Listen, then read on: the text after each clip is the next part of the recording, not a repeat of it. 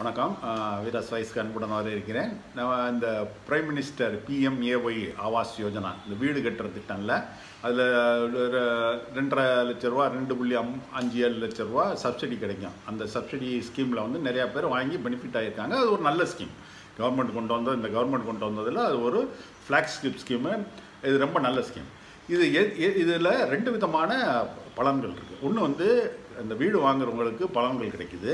இன்னொன்று வந்து எப்படின்னா, இவங்க இந்த ரியல் எஸ்டேட்லாம் படுத்துக்கிடுச்சு, அதை சரி பண்ணுறதுக்காக எவ்வளோ ஒரு 25,000 கோடி ரூபாயை வந்து பம்ப் பண்ணாங்க.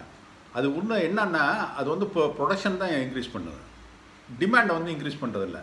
இப்போ இந்த ஸ்கீமுனால என்ன ஆச்சுன்னா, டிமாண்ட் இன்க்ரீஸ் ஆகிடுச்சு. இப்போ நிறைய பேர் இதை வாங்க ஆரம்பிச்சிட்டாங்க. இது எப்படின்னாங்க, இப்போ ஆனால் இந்த பட்ஜெட்டில் வந்து 2016-15 இந்த ஸ்கீம் சொன்னாங்க. 16லேருந்து 20 வரைக்கும் இதுக்கு அலோகேட் பண்ண அமௌண்ட் எவ்வளோன்னா, அந்த சப்சிடிக்கு 5,300 கோடி தான். ஆனால் இது வரைக்கும் என்ன ஆயிருக்குன்றதை பார்ப்போம். பட் ஆக்சுவலாக என்ன ஆயிருக்குன்னா, இன்னைக்கு டேட் வரைக்கும் 8,02,732 பேர் இதை வாங்கியிருக்காங்க. எவ்வளோ சப்சிடி கொடுத்துருக்காங்கன்னா, 18,358 கோடி சப்சிடி கொடுத்துருக்காங்க. அலோகேஷன் எவ்வளோ பட்ஜெட்டில் 5,300, பட் கொடுத்தது வந்து 18,358. மிச்ச காசுல எங்கேருந்து எடுத்தாங்கன்னா, மற்ற இடத்துல இருந்துலாம் எடுத்திருக்காங்க. பட்ஜெட்டில் வந்து சரியாக அலோகேட் பண்ணல. 2015 வந்து இந்த ஸ்கீம் வந்தப்போ எப்படி இருந்துச்சுனாங்க, முதல்ல வந்து 6% இது 2.67 லட்சம் ரூபாய்க்கு வந்து இதுக்கு சப்சிடி கிடைக்கும். அதுனா அப் டு 6 lakhs 6 லட்ச ரூபா இருக்கும். இது LIG எக்கனாமிக்கல் வீக்கர் செக்ஷன் மாத்திரம் இருந்துச்சு. அப்புறம் 2017 என்ன பண்ணாங்க, 2 கேட்டகரி அடிஷ்னலாக கொண்டு வந்தாங்க. ஒன்று 6 லட்ச ரூபாயிலேருந்து 12 லட்ச ரூபாயை வந்து அது MIG 1ன்னு, இன்னொன்று வந்து 12 லட்ச ரூபாயிலேருந்து 18 லட்ச ரூபா வரைக்கும் MIG 2ன்னு கொண்டு வந்தாங்க.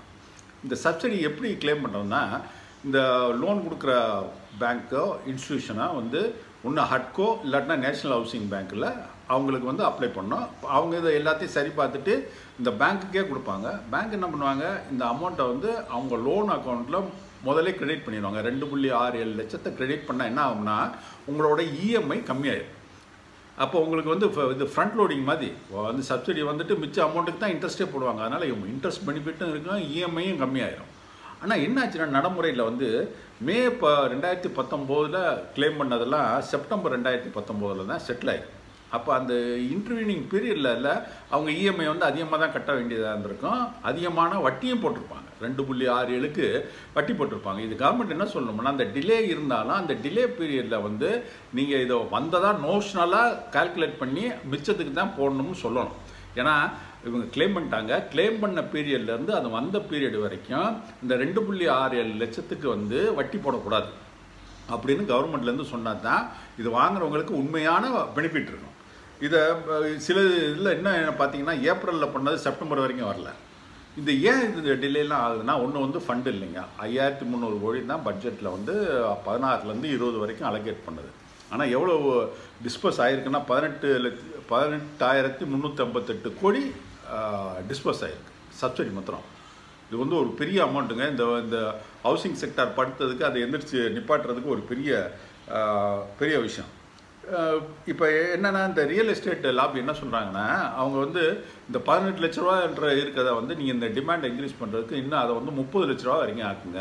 30 லட்ச ரூபா வரைக்கும் தான் ஒரு சாதாரண வீடெல்லாம் கிடைக்கும். இது ஒரு நல்ல சஜஷன் தான்.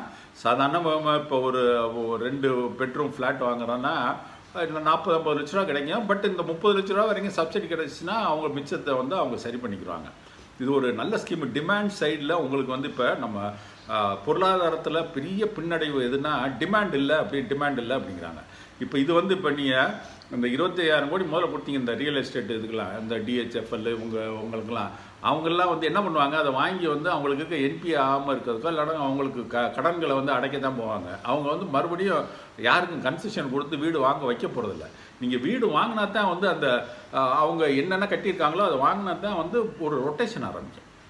இது வந்து ஒரு நல்ல ஸ்கீமு. இந்த ஸ்கீமுக்கு என்னென்னா, இந்த பட்ஜெட்டில் வந்து இவ்வளோ ஆயிருக்கு, இனிமேல் இவ்வளோ வரும் அப்படின்னு பார்த்துட்டு இதில் வந்து கவர்மெண்ட் நிறைய டிரான்ஸ்பரன்சியும் கொண்டு வந்துட்டாங்க. இது பாராட்டப்பட வேண்டிய விஷயம். ஒரு ஆப்லாம் வச்சு இதில் நீங்கள் எங்கே இருக்குது, எங்கே டிலே ஆகுது, சப்சிடி எதனால் டிலே ஆகுது அப்படின்ற இதெல்லாம் கொடுக்குறாங்க. இந்த டிலே ஆகிறதையும் சொல்லிவிட்டு கவர்மெண்ட் முக்கியமாக சொல்ல வேண்டியது என்னென்னா, நீங்கள் அப்ளை பண்ண டேட்லேருந்து உங்களுக்கு வர டேட் வரைக்கும் அதுக்கு இன்ட்ரெஸ்ட் போடக்கூடாது.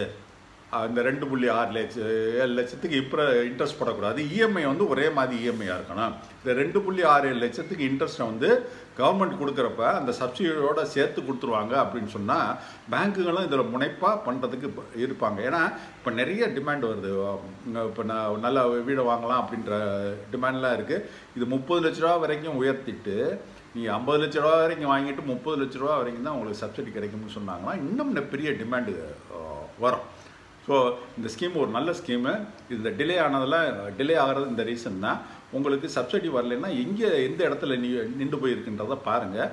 பட் நார்மலாக வந்து போனோன்னே உடனே அனுப்பிச்சிடுறாங்க. பட் இந்த 6 மாதம் 7 மாதம் டிலேலாம் இருக்குது. இதுதான் இன்றைக்கி நம்ம படித்ததில் ஒரு தெரிஞ்சுக்கிட்ட விஷயம். இது எல்லாத்துக்கும் ஷேர் பண்ணுங்கள். என்னோடய சேனலுக்கு சப்ஸ்கிரைப் பண்ணுங்கள். நன்றி.